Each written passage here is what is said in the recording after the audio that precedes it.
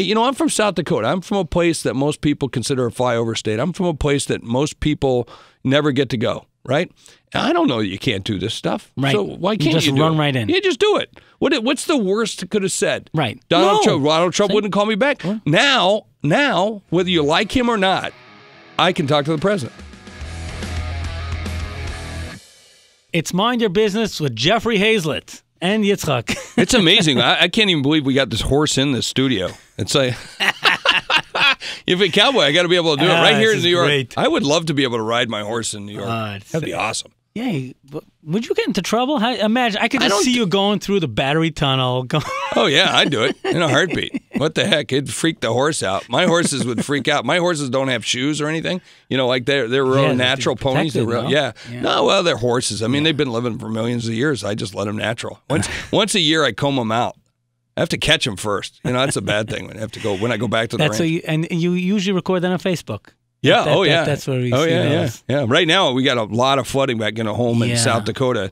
The river's way up over the bank. It's halfway up our yard. Our yard's about 2.5 acres. I own about 40 there, but where we live, and Big Sioux River. Is it receding? What's the latest as of? No, it just peaked. It's peaking. So it's not as bad as it was about 2 weeks ago, but 6 years ago, wow, it was really bad. I own a bridge, as you know. I own this oldest bridge in South Dakota, and everybody always asks, they said, what happens when if that bridge ever falls down? I said, well, then I own a dam, so there you go. So you got to look on the bright side of this things, folks, that's what happens in business all the day.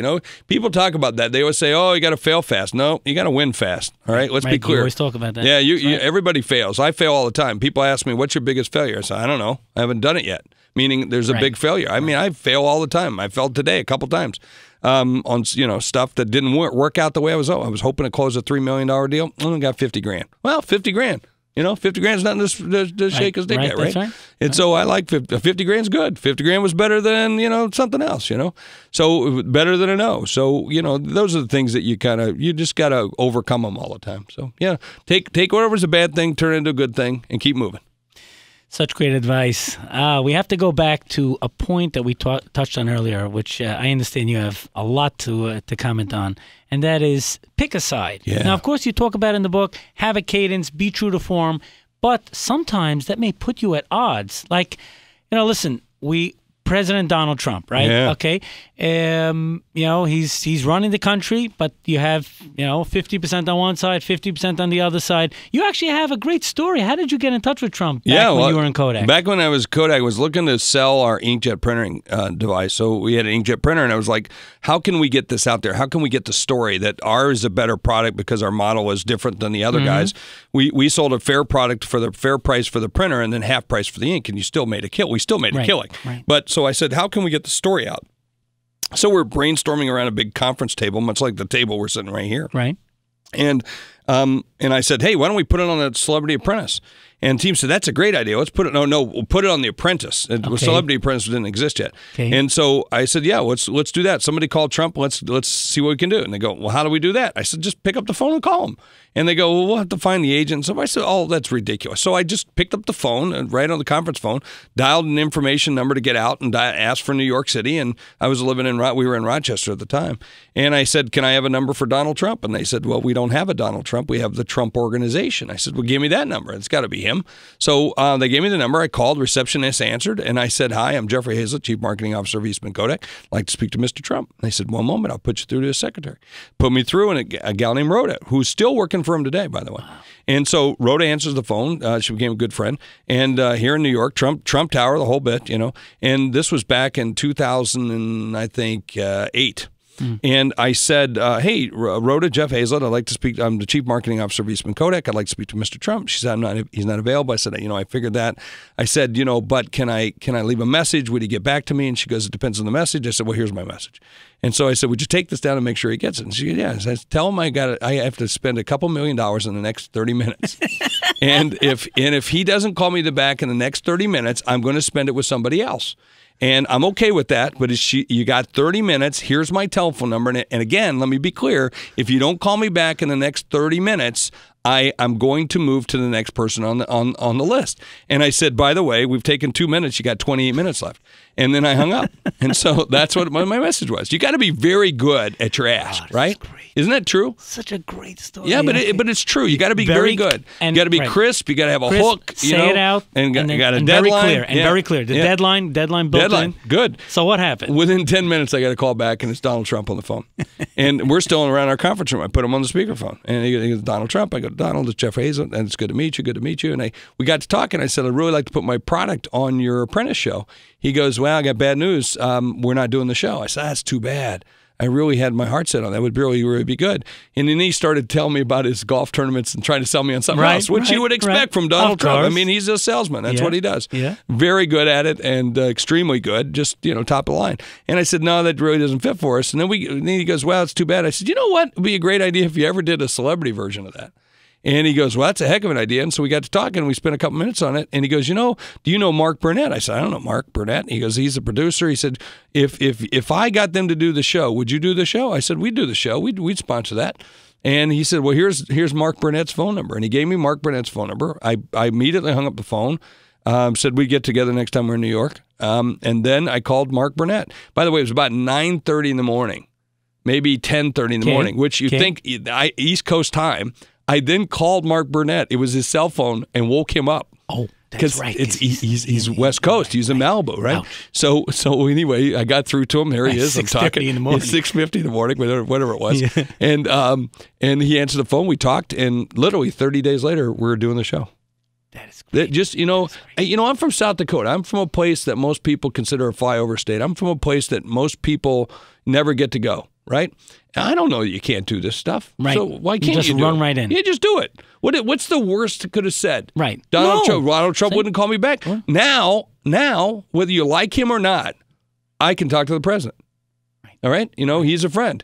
Now, I still think he's whatever crazy sometimes, which I think most of us would agree that there's a little bit of that. But, quite frankly, you see the news over the last week. Right. He's actually doing pretty good. That's right. I mean, by the way, and that's the key to his success. That's how he gets stuff done. He loves it. If you remember back, and I tell people about this, he'd always create a controversy right before the season started.